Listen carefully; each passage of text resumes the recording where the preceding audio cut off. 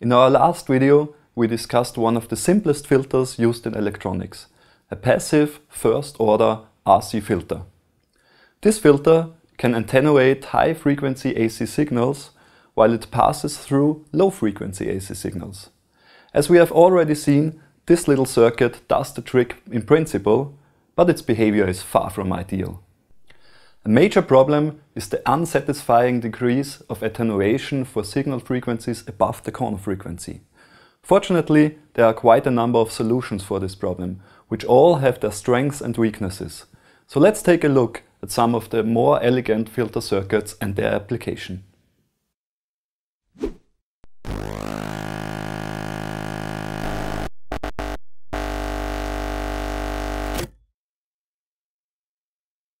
In this video, we again want to focus on passive filters only. We already know the simplest type of those circuits, consisting of a single capacitor and a resistor. The capacitor is often used for passive filter circuits because it is easy to manufacture, costs little money and behaves quite predictable. So let's stick with it for the moment. To increase the slope of attenuation of this circuit, we can simply daisy chain a few first-order RC filters. Every additional capacitor increases the so-called order of the filter. 3 RC low passes in a row will hence give us a third-order low-pass filter. Every stage of the filter will increase the slope of attenuation above the corner frequency by -20 dB per decade. You can see this in the transfer function. A first-order filter will decrease the output voltage by -20 dB compared to the input voltage. A second-order filter will attenuate the signal by -40 dB per decade. A third-order filter will lead to -60 dB attenuation per decade, and so on. This can only work if we keep the input and output impedance of each individual stage in mind. Every additional stage will always influence the behavior of the previous one. A good rule of thumb is to ensure that the input impedance of every stage is at least 10 times larger than the output impedance of the previous one. But how can we calculate these impedances?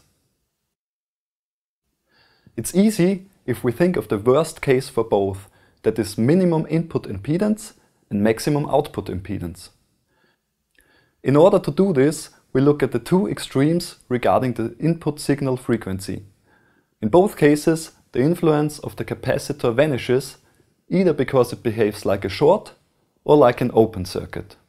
The answer to the question, what's the worst case input and output impedance, is therefore astonishingly simple. It's R for both cases. So according to our rule of thumb, all we have to do to ensure the independence of each stage from the previous one is to make the value of R at least 10 times higher for each stage we add.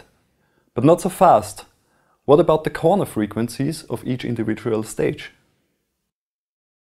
As we have seen in our last video, the corner frequency is defined where the value of the resistor R is equal to the length of the impedance vector of the capacitor ZC.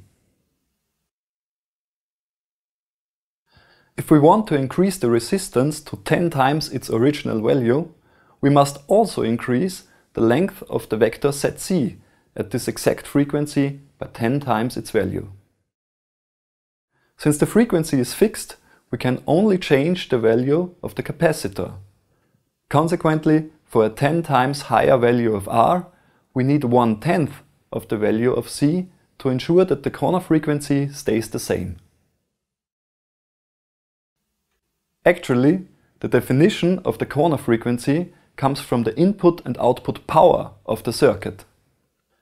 Since the amplitude of the output voltage at this point is 1 over the square root of 2 times the input voltage, the output power, which is proportional to the square of the output voltage, is exactly half of the input power. Makes sense, doesn't it? Adding RC stages to get higher order filters is one way to improve the filter characteristic. Unfortunately, this technique has two major drawbacks. On the one hand, the resistor gets 10 times bigger with every additional stage we add. until at some point we simply cannot drive the load anymore. On the other hand, the capacitor will become very small at the same time until it reaches values of some picofarads where we practically cannot reduce the capacitance any further. So if we want to build higher order passive filters, we have to find other ways. Fortunately, there is another important yet little more bulky passive component which can help us to solve this problem: the inductor. Just like with the capacitor in our last video, we can connect a resistor and an inductor in series, which will give us a simple high-pass filter. For low frequencies, the inductor will behave just like the wire it is, and will short the output to ground. With higher frequencies, the inductor will gain impedance and the output voltage will rise. For very high frequencies, the inductor will behave like an open circuit. Since no current can flow, the output voltage will be equal to the input voltage. As opposed to the impedance of a capacitor, which decreases for high frequency signals, the inductor's impedance will rise linearly with higher frequencies. Its impedance ZL is equal to J omega L, where, similar to the capacitor, the J stands for the imaginary unit, omega for the angular frequency, and L for the inductance. We can now combine the effects of inductor and capacitor to build higher order low-pass filters. If we want to describe the behavior of this second order low-pass filter mathematically, we can do this by dividing the output voltage by the input voltage, which is equal to dividing the output impedance by the input impedance. If we multiply this term on the right side by J omega C, we get this expression. Since J is the square root of -1, J squared will simply give us -1. Finally, we are left with this equation, which is very interesting for two reasons. First, we can see that this term gets rapidly smaller for higher frequencies, since omega in the denominator is squared. Secondly, we notice that this expression can approach infinity if omega squared times LC becomes 1. This will happen at one particular frequency. We can calculate the so-called resonance frequency. To do so, we set omega squared times LC to 1, and we get a frequency of 1 over 2 times pi times the square root of LC. But what happens here? Didn't we want our filter to dampen high frequency signals, not amplify them, much less reach values close to infinity? Of course, our theoretical approach is, like always, only a contingent truth in the real world. Real-world inductors have an intrinsic resistance, which we must add to our circuit to get to the bottom of this. With an additional resistor, our circuit becomes a little more realistic and our calculated behavior a little more complex. At least now it's clear that the amplification at the resonance frequency is always limited by our resistor. If we vary the value of R, we also see that we can influence the behavior of our filter. A change in R not only affects the amplification at the resonance frequency, but consequently changes the attenuation, which leads to different 3 dB corner frequencies for different values of R. We can also vary the values of L and C interdependently, such that the corner frequency stays the same. All these degrees of freedom can be used to alter the so-called characteristic of the filter. There are some important designations for the most common filter characteristics. The ones you will probably see most frequently are called Bessel, Butterworth and Chebyshev characteristic. All of them have certain advantages and disadvantages. A Chebyshev design, for instance, has the steepest attenuation of all, which comes at the expense of flatness in the passband. It also has only mediocre phase and transient characteristics, which will produce unequal time delays for signals within the passband. As a result, the waveform of a signal in the passband will suffer distortion, which can be undesirable. So if we want a filter with constant time delay, also called a linear phase filter, we rather use a Bessel characteristic. Here the waveforms of all signals within the passband will stay exactly as they were.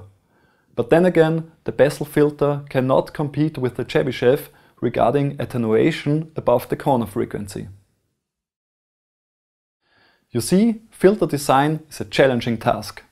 First of all, you always need to know what the purpose of your filter shall be. This will often lead to specific requirements.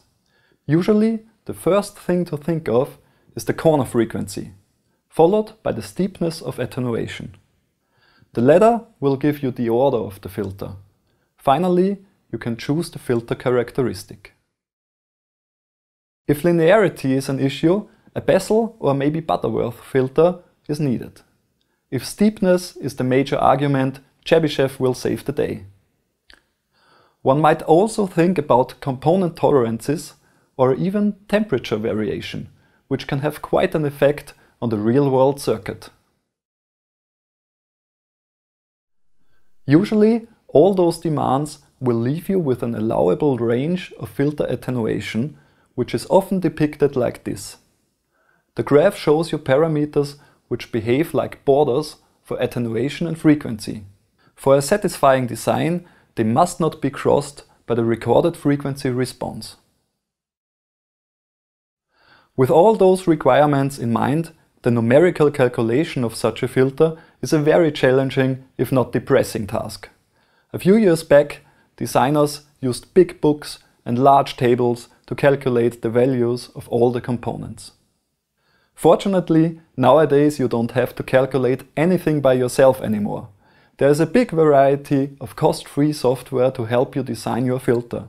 We have put some links in the video description, so check it out if you like. The passive low and high pass filters we have seen until now are most commonly used in audio applications like crossover networks for HiFi speakers. These filters separate the low and high frequency components of an audio signal coming from the amplifier to drive a subwoofer or a tweeter. A second important application for passive filters can be found in switched mode power supplies. How these circuits work will be topic of another video. For now you only need to know that they cause high frequency distortions which must be filtered. Therefore, a low-pass filter is needed at the output of such a circuit. Three kinds of low-pass filters are very common for this task: the L filter, the pi filter and the T filter. Which one is best for an application is decided by the output impedance of the power supply and the input impedance of the load. To ensure the best performance of the filter, we always want an impedance mismatch in order to minimize the power transfer for high frequency signals. So for a source with low impedance, the first element of the filter must have high impedance at high frequencies, like the inductor does. If our load has also low impedance, the last element of the filter must consequently also be an inductor. If we put the capacitor in between, we get a T filter. Let's do another example to make things more clear. Assume our source again has low impedance, but this time our load has high impedance. What will our filter look like?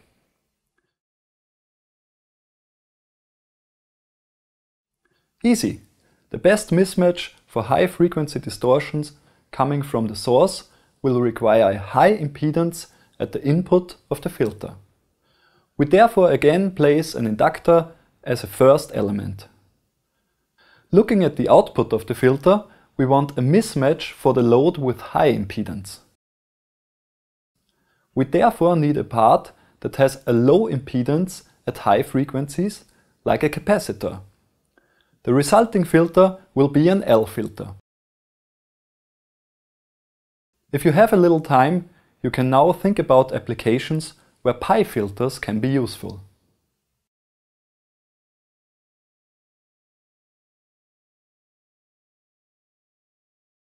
Loudspeakers and switched mode power supplies are not the only real-world application of passive filters. Another more outdated but refreshingly simple application of passive filters is the AM receiver of a car radio. If we connect a capacitor and an inductor in parallel, we get the so-called bandpass filter. The frequency response shows us its behavior. In practice, losses in the inductor will again limit the sharpness of the peak around the resonance frequency. We can use the passband of such a filter to demodulate an amplitude-modulated signal. Amplitude modulation, or AM, is a yesteryear's way to transmit a radio signal. Even though it's outdated, you can still receive AM radio in most parts of the world, because its principle is so easy.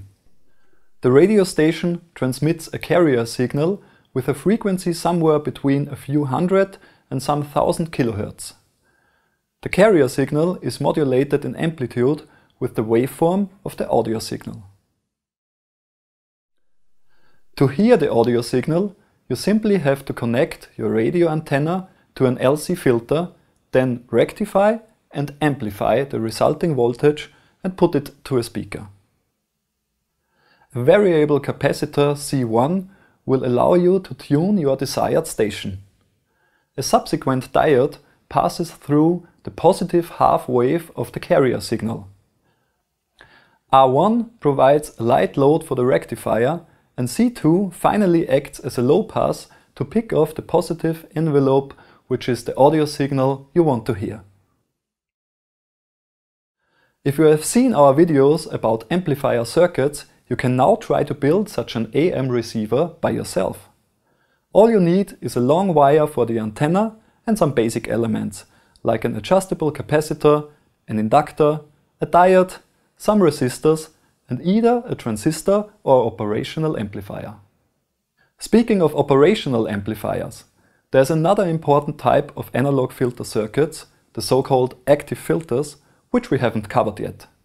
This is a big topic which deserves a video on its own.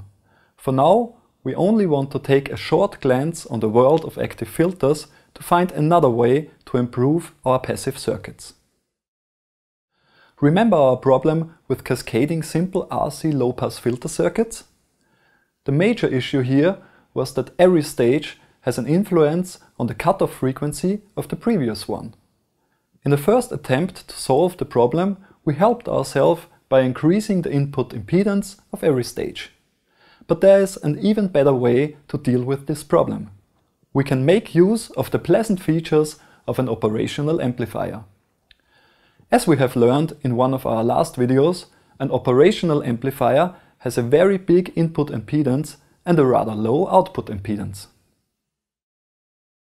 We can put this characteristic to good use by connecting a so-called voltage follower to every output of every stage. Now the input and output impedances of every stage are completely independent, and the individual stages can therefore not influence each other. But beware of the pitfalls of operational amplifiers, because they have a frequency behavior of their own. But that's another topic we discuss in one of our other videos. There are even smarter ways to build active filters, which have the ability to amplify some frequencies of a signal while attenuating the others. We will work this out in detail in one of our next videos. If you cannot wait and want to know more about active filters, we have put some links in the video description. For those of you who'd like to do the arts and crafts, there is an additional link that describes how to build a do-it-yourself AM receiver, including some amplifier stages for headphones and 8 ohm speakers. Have fun building it and feel free to share your experience in the comment section. I'm Michael with the Institute of Electronics. We hope you've learned something today, but anyway, thanks for watching. If you want to learn more about filter circuits, we highly recommend The Art of Electronics by Horowitz and Hill, as well as Elektronische Schaltungstechnik by members of our institute.